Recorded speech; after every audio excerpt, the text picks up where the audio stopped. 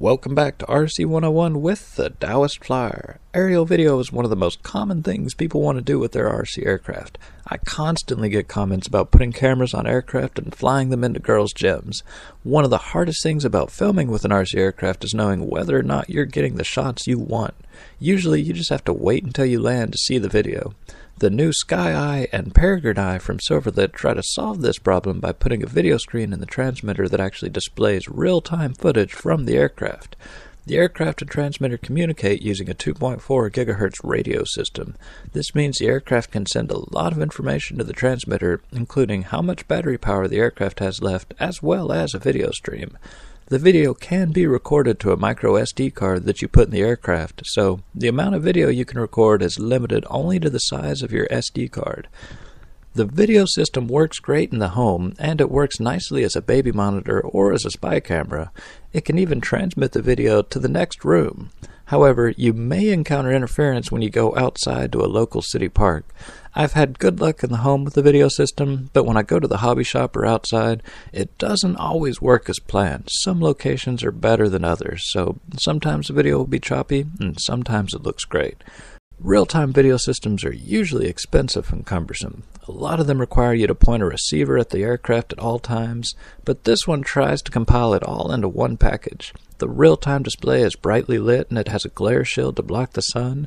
You can turn the display on and off to save power, and it really helps when you're trying to line up a shot to actually be able to see what the aircraft sees. The aircraft itself is a 3-channel aircraft, so you can only control up, down, spin, and forward and reverse motion. It uses a tail motor for forward flight, and it can't fight any wind, so you can take it outside, but it really needs to be on a calm day with no wind.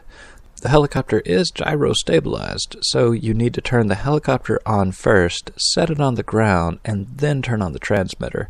If you start flying and it seems like the helicopter spins a lot and needs to be trimmed, try turning it and the transmitter off, letting the gyro reset, and then turning them back on, and you might have more stable flight. It flies really well and it's very strong. Novice pilots should have no trouble learning how to control it, and the video system is a nice example of what to expect in the future.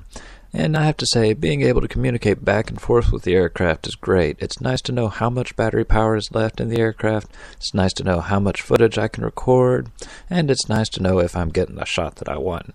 And also, I have to say, the USB charging cable makes a really big difference. The aircraft charges in about 30 minutes, and it flies for about 7 minutes. The video quality can be changed between 320 by 240 to 640 by 480. And the videos come out as .asf files, so you may need to convert them or play them with VLC Media Player. I wasn't able to get them to play using Windows Media Player or with QuickTime. Now the quality of the video is okay. It works better in high light conditions. It doesn't work as well in low light conditions.